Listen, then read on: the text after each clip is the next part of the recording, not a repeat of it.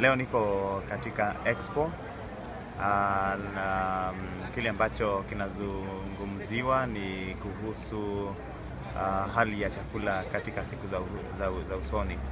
Lakini jambo la kushangaza ni kwamba hatuoni wakulima, hatuoni wale ambao wanahusika katika kilimo. Kwa hivyo katika mwezi wa Oktoba kutoka tarehe 3 hadi tarehe 6 tutawaleta vijana kutoka sehemu zote za ulimwengu ili kuambia ulimwengu ya kwamba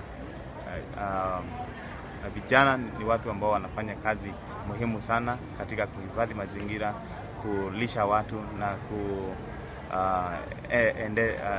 kueneza kilimo. Kwa hivyo ni jambo la muhimu sana kuwaleta vijana ili ulimwengu wote ujue umuhimu wa wakulima katika kuwapa chakula watu bilioni 9 katika siku ambazo zinakuja.